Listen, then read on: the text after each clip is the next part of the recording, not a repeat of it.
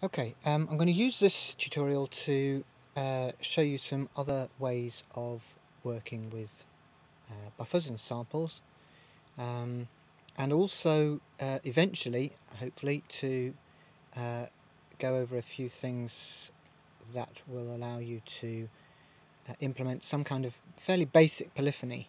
This is only one method, we'll look at another one later on. This is a kind of kludge polyphony, i.e. to let you play more than one sound at once.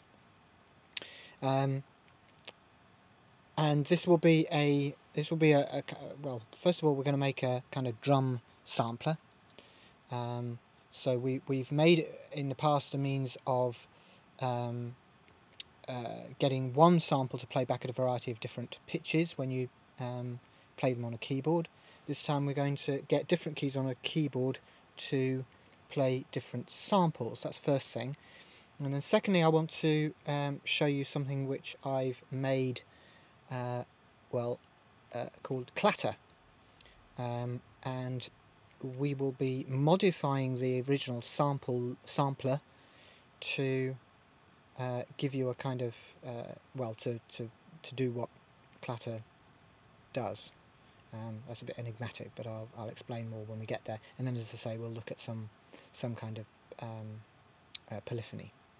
So, first of all, I'm going to start by making some buffers, because we need some buffers to hold the samples that we're going to be able to play with the different keys. So, let's start by making a buffer, and obviously giving it a name. So we'll call it Sound 1. Now, what I want to be able to do is to load the sample into the patch as soon as the patch loads. Now I could do this by simply, if I had a load bang message, I could send a replace message with the name of the file that I want to store in buffer from the outset. But there is an easier way than that. Maybe I should just complete that one just to show you exactly how I'd do it. What I would need to do is to have the patch saved in the same place as the buffers, as the sounds that I want to load, or at least it's easiest if I do that. So I'm going to save this to somewhere I have previously stored some samples, and these samples are going to be percussion samples. So I need to go to here and to here and to there. And you can see I've got them in there. So I've got 24 percussion samples in there. And I will call this percussion sampler. So what I do is to connect those and put in perc 1. I think it was an IF or whatever the name of the file is, and then when the patch loads, then it will send that message into the buffer and load that sound. But again, there is an easier way of doing it than that.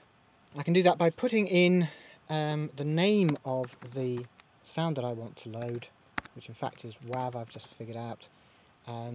Then, because we don't know the duration of the file, I'm going to put in -1.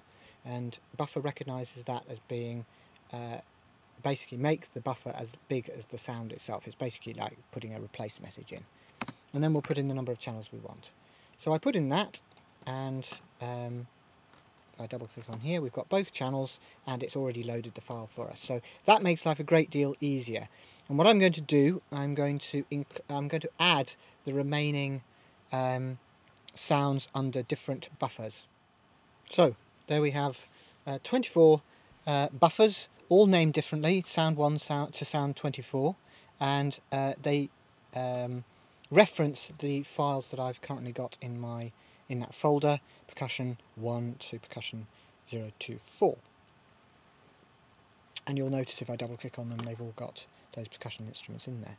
Just to show you what they sound like, except that I've just gone and closed the file. Here we are. We have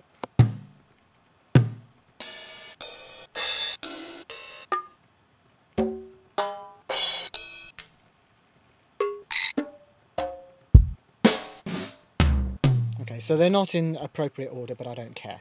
This is just for demonstration purposes. So, we want to be able to play them or reference them by means of a keyboard. Well, first of all, we'll figure out how to get them to play. Well, we know if I use a groove object, and for now I'll just reference sound 1, but obviously we'll change that in a minute, and I'll need 2 channels for that.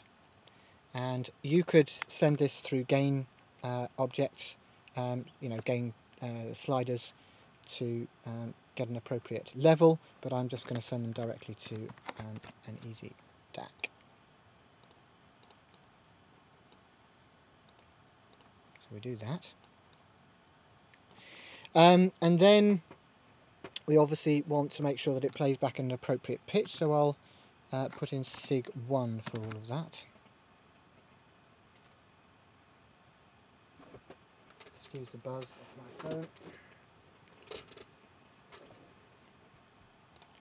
Send that to groove, so we can, there you go, it just played it.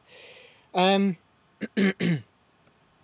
then what we want to do is to tell groove to reference one of those buffers and play it. And really what we want, as soon as we play the key, we want it to play the appropriate sound as we play it. So we want it to find it and play it in one movement, as it were.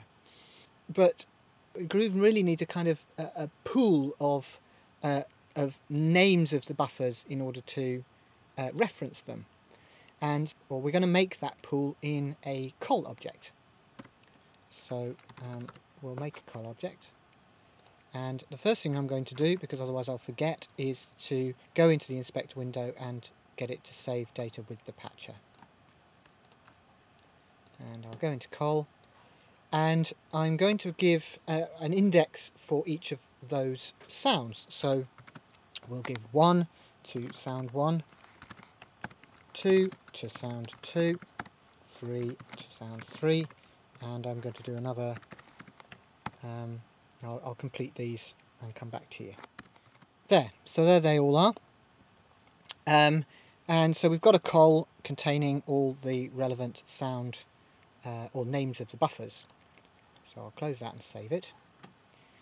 And that means that if I run that through a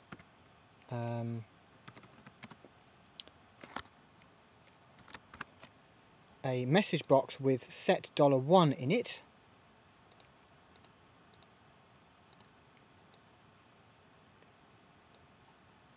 and append a 0 to that, what should happen is that when I send a number into col, it will refer to whichever sound I have given at each particular index, run through set, and then send that whichever one it's sent, so sound 1, sound 2, sound 3, whatever, and then immediately after that, because of the comma and 0, which is a new message, it will play that sample from millisecond 0. So let's see whether that's worked. There you go.